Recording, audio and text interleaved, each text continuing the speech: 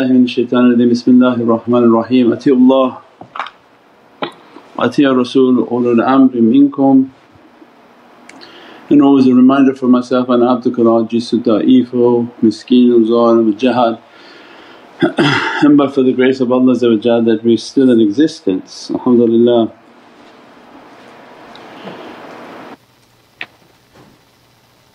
InshaAllah Allah address us from the immense light of Imam Zainul Abidin and immense realities and knowledges from the heart of Ahlul Bayt and from the heart of the holy companions and that their love and their ishq to dress us and their good character to dress us, their knowledges to dress us, our families and our communities. By means of that character and those realities that Allah uplifts the servant. And we talked last night in all the talks and people trying to understand how to capture these realities, how to expand upon these realities. And a reminder for myself always is that it's not about reading the reality but it's about downloading the reality. As an analogy means that when we hear something or we're skimming through it as if reading an article, and if we take a life in which to download the article, it is eternally burned upon the heart. And that which you download into your system enters the heart, that which you try to capture through reading and superficial knowledge only goes to the level of the head. And that's a dangerous place for the knowledges to go to the head, because in the head is where shaitan is, where the person's mind is playing tricks on them. Shaitan occupies the mind and balances everything and says, no I don't think, doubt, shak, and every type of mischief comes from that head. Our life is a battle against the head, La ilaha illallah. That for heavenly realities, Ya Rabbi, to teach me how to use my heart, open my heart. I hear a talk, then we go at night, we listen to the talk. As-salamu alaykum wa rahmatullahi wa barakatuh. This is Shaykh Nurjan. Thank you for watching the video that you're watching. InshaAllah if you're happy with the content and happy with these programs, please support the button below, the programs that we have for our orphanage repairs, our water well, Give the Gift of Life, our mobile food vans. We have now 5 vans, Vancouver, Chicago, Los Angeles, Pakistan. There's many programs that reach thousands of people and rescue foods and give those supplies to people in need. Your support is greatly appreciated. Also be so kind as to leave loving comments and please share the stream, every bit counts. As-salamu alaykum wa rahmatullahi wa barakatuh.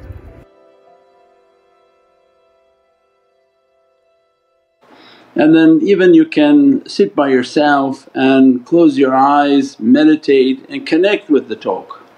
That as the talk is taking place you already took your notes, you already listened to it in a different way, then you go back and you meditate upon that reality and then you breathe and concentrate on how to open the heart for further understanding and further realities, and this is for every talk.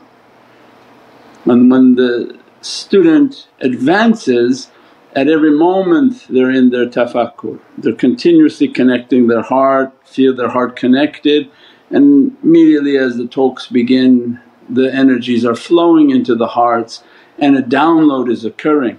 And in this download state what's spoken is much smaller than the file that's coming. So it means that there's not enough time to speak it. So it's the immensity of the file and the download that takes so many days of contemplation.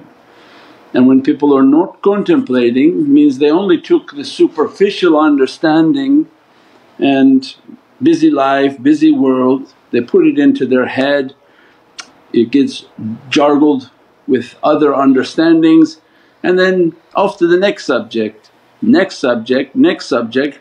But the head has mixed everything up like a confusing soup, just mixed with everything. And the way is not based on that, the way is based on the heart, and the heart has the infinite capacity and requires this upload and download. So this is an immense, it's hard to put into words that our system is in continuous need of downloads and updates. And every time we meditate and contemplate, every talk that's coming is an update. So it's like just reading about the update, oh these are all the new things that are going to come onto this phone, okay. But then you never really update the file. You've read about all the updates and the potential of what the phone can do, but the talks are literally downloads. So when they come you listen, then you meditate a little bit at night contemplating, Fajr time comes, then asking the heart to be complete, that, Ya Rabbi complete the download into my heart. And when we say, Ya Rabbi, then there must be a deep reality that has been discussed. Means by the one whom governs me and his authority over me, that send these knowledges and realities into my heart. And the one that doesn't know his authority, then yet not truly guided.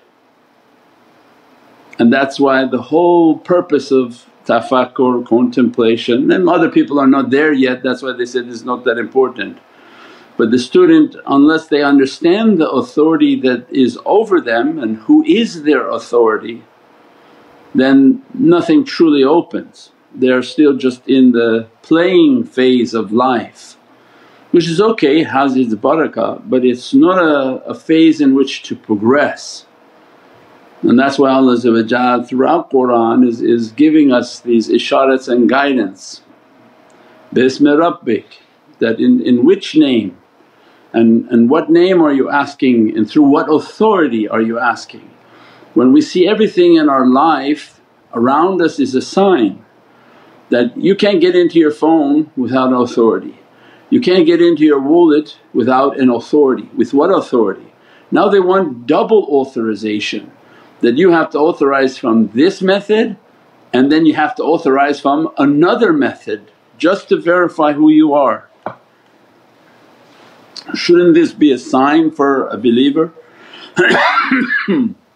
that for dunya I have to authorize myself everywhere? Pretty soon you won't be able to buy and trade without that authorization, their money will be locked and encrypted. So then what from the heavens when Allah is teaching to us? Do you think that you just get into places without authorization? And in what name are you authorized and asking for access to these realities? So means the dunya shows us the magnitude of what is in the spiritual realm. But unfortunately when you teach people the spiritual realm they don't really believe until something from dunya comes to them. And that was the question last night. What about like the AI, and what about this device where now they can read and send messages into your brain. People are hearing through a device out of Harvard and many other companies have the device. They park outside your house and you hear whispers and talkings in your brain like, go do this, go harm yourself. And they're asked, Shaykh, is there such an equipment? 1500 years Prophet is telling us about waswas. Why would you need to know proof of equipment? But you see how the faculty of faith works. When we say waswas we're not really sure until Allah lets you to be attacked by a jinn, and then you say, why I got attacked if I'm in tariqah? Well, isn't that your training? Isn't that giving you certainty? Because everything we tell you, you don't seem to believe until you see it come out by Toshiba or Sony or some sort of Japanese technology firm. If they make a device they say they can talk into your head. Well, 1500 years ago Prophet described a word called waswas, and then we have a protection from waswas in the surah of Qur'an. So means that of course this is under the faculty of the jinn, that anything talking to you is under their authority, whether it's a machine, whether it's just in thin air, whether it's in your sleep. So then we're entering the realms now where faith was one thing that we believed in, and now people are seeing that these issues physically begin to manifest. Why? Because they want to be known. They don't want to serve humans anymore just to take their faith. They've served enough in which humans no longer believe in God, they believe in their technology which is them. But now they're prepared for in servanthood, or what is the word for enslaving? Not servanthood but in servitude is when they want to put humanity as their slaves. So like a junkie they came and gave people from these technologies to enslave them, and then they will begin to manage them, right?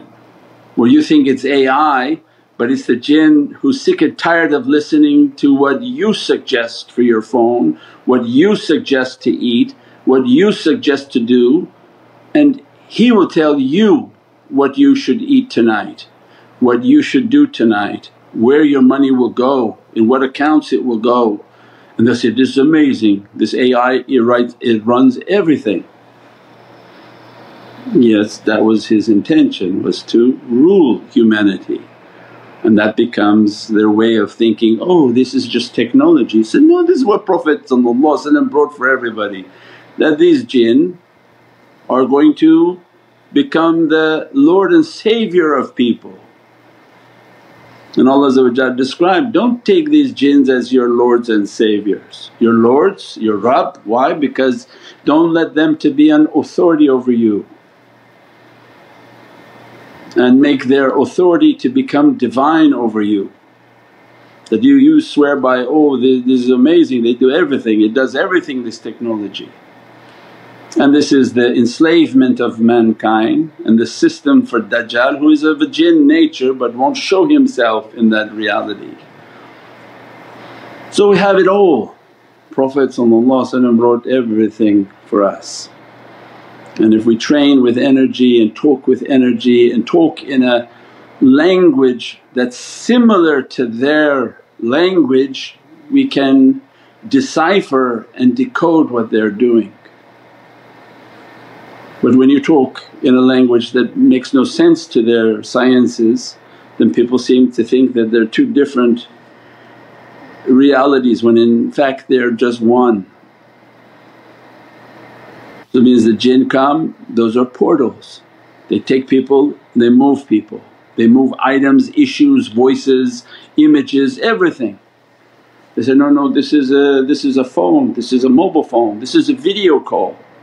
No, this was the jinn, that they take your image and your sound, they duplicate that voice and send it. And this is all their reality. And that's why then on this subject of who governs you, that was the importance of Rabb, that in reference to worshipness is only Allah. But Allah wants us to clearly define the authority, that what is authority over ourselves in the physical world, what is the authority over ourselves in our spiritual world, and then how to use that authority for our ascension within the heavens. And the Ahlul Bayt are masters of immense realities and knowledges, and that we pray on these holy nights they illuminate our hearts with the immensity of their realities and their ability to take deep heavenly realities and bring it for us in a language that is of benefit to our humanity. Because if they could only traverse or convey a knowledge that we could not equate into our everyday life, then it would be difficult. But to take very deep realities and the ability to bring it now into our physical plane on this earth right now, what are we in need of? but we're in need of finding out energy.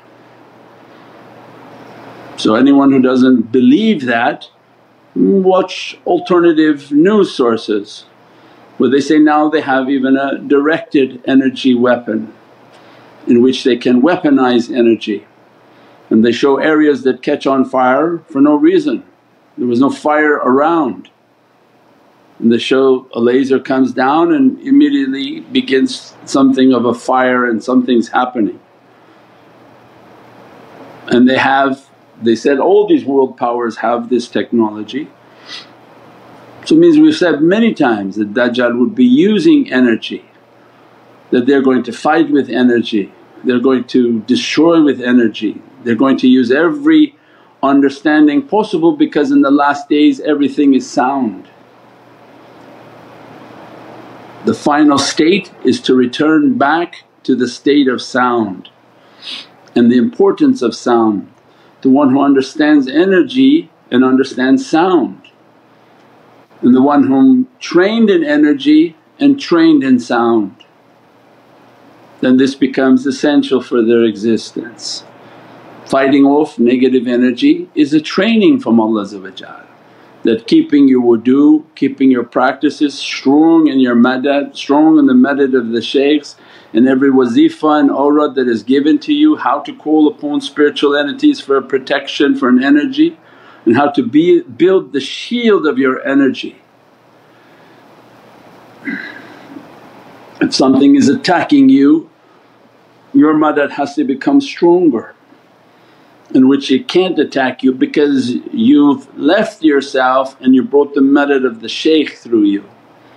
If still not the shaykh with you, then you're being attacked. This has to be sort of trained and understood. That was the first concept of the madad, that you make your connection that I'm nothing, and that yarfa is your energy is with me and I'm cease to exist. Now how can you be attacked at that state? Because their energy coming, their energy comes with all their madad and all of their energies with them, and it pushes back any type of attack, any type of difficulty. This is then the training phase in which the student has to train with their energy, train with their energy, train with their connection, and to live in that connection. They're in wudu at all times, they keep their connection at all times. And as their heart is connected, then these knowledges are being downloaded.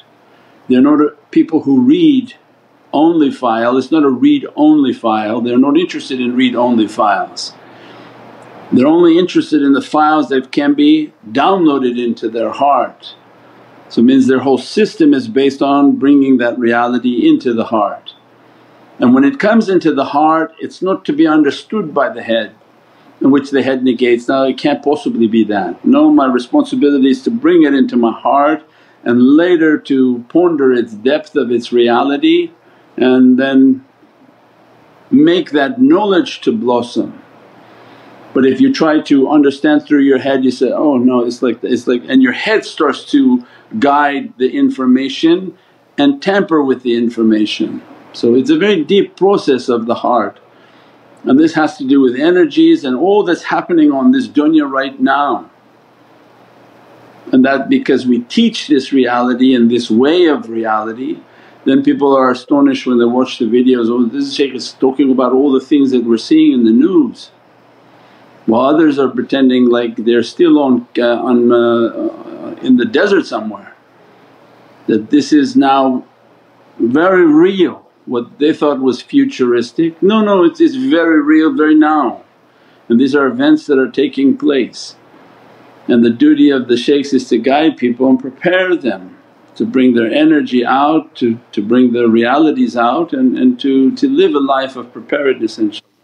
Subhana rabbika rabbil izzati amma yasifoon, wassalamun al mursaleen, walhamdulillahi rabbil alameen. Bi hurmati Muhammad al-Mustafa min basiri Surat al-Fatiha. As-salamu alaykum wa rahmatullahi wa barakatuh. This is Shaykh Nurjan. Thank you for watching the video that you're watching. Inshallah, if you're happy with the content and happy with these programs, please support the button below, the programs that we have for our orphanage repairs, our water well, Give the Gift of Life, our mobile food vans. We have now 5 vans: Vancouver, Chicago, Los Angeles, Pakistan. There's many programs that reach thousands of people and rescue foods and give those supplies to people in need. Your support is greatly appreciated. Also, be so kind as to leave loving comments, and please share the stream. Every bit counts. Assalamu alaikum wa rahmatullahi wa barakatuh.